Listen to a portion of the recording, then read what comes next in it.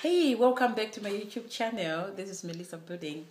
I'm a little bit nervous today because I know I haven't said much the last few days, but I've made a few videos that I want to share with you. Some are with my toddler, some are with my husband, some are with my other two children.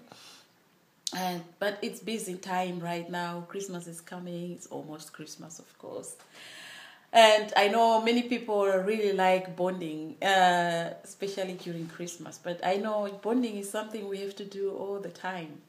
It's not like you have to learn bonding, you have to feel it. So, like I always say, Christmas time is, of course, a time that we make time for each other, that we try to be together with the families and don't fight. Will you promise me not to fight during Christmas?